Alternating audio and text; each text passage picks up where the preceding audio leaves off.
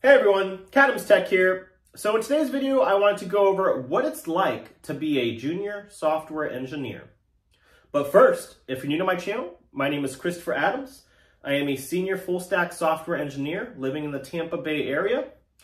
My goal for this video is to provide you with some useful information. And if you feel that you've gotten any, please remember to like and subscribe.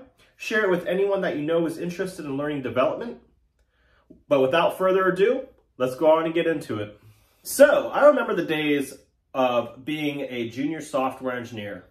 I finally got that first job. And I'll tell you that it was really nerve-wracking, right? It was really nerve-wracking because I would get in my own head. I would think, man, I'm going to work with a lot of smart individuals. Am I going to be able to be up to par with them?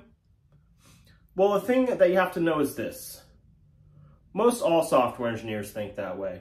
And if you don't think that way, then you're probably thinking the wrong way, right? You should be thinking that way. It is intimidating. These are normal things to think about. But the fact of the matter is this. If you were hired, then the person that hired you and the company that hired you knows that you're capable of doing the job, right? The team that interviewed you, all of the individuals that interviewed you, they know you're capable of doing the job. It's good to put pressure on yourself because it'll push you, but don't put too much pressure on yourself to the point where you're overwhelmed, right? Don't do it to yourself. So another thing is having the feeling like you don't know enough, right? Well, you're a junior. You aren't expected to know it all. You aren't expected to be an expert in any skill, right? That's one of your main objectives to do when you're there is to learn. Absorb things like a sponge. Absorb things from the mid-level people, from the senior level people, and even other juniors that you may be working with that are more skilled in certain areas than you, right?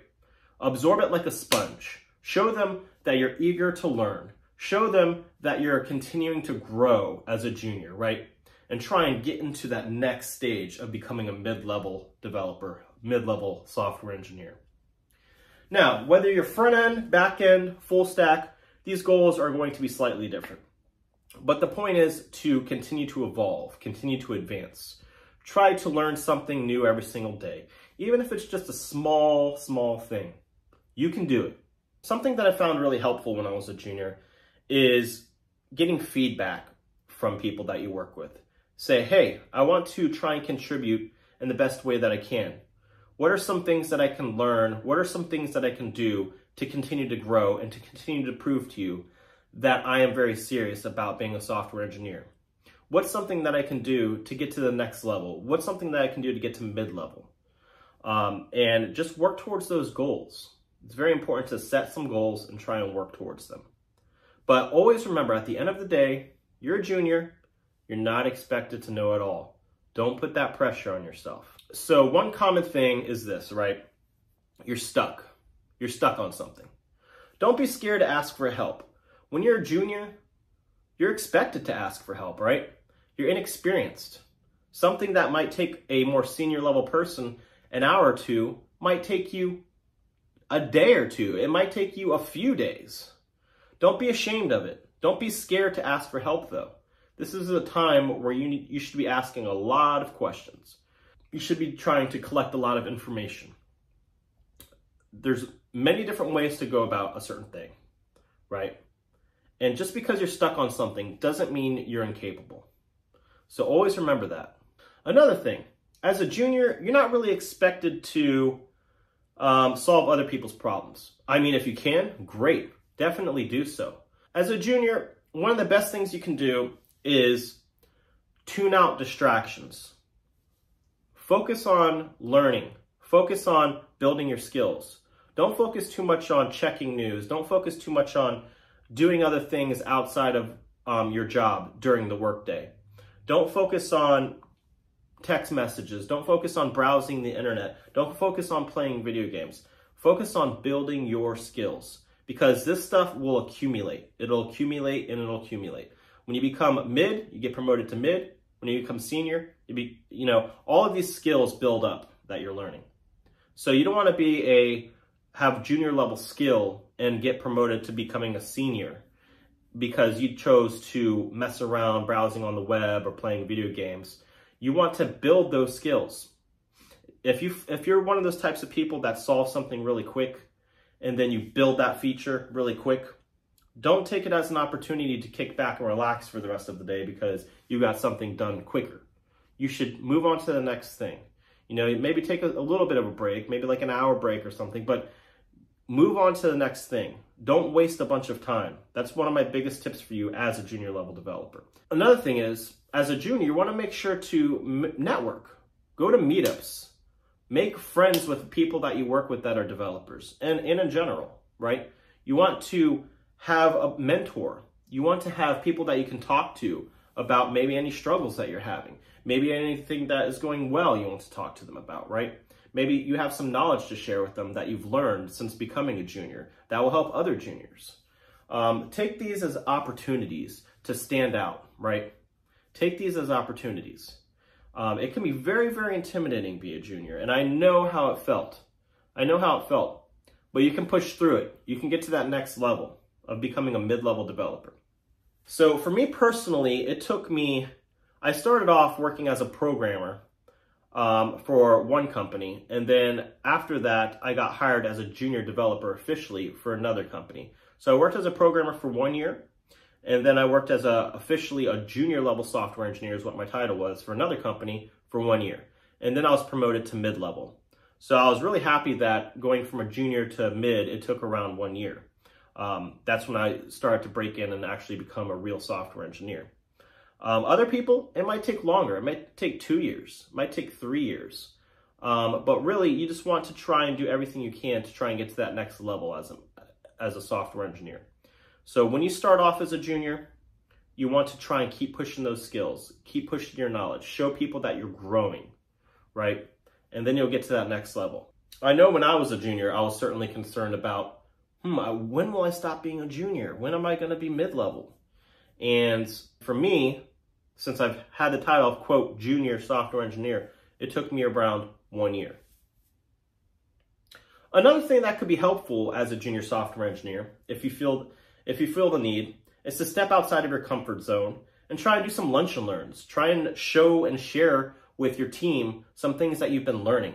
This will definitely help you stand out. This will definitely show your hunger, right? If you're trying to get to that next level. So say you're a junior software engineer just starting at a company, try and learn some stuff outside of work too, and during work, things that you've been taught.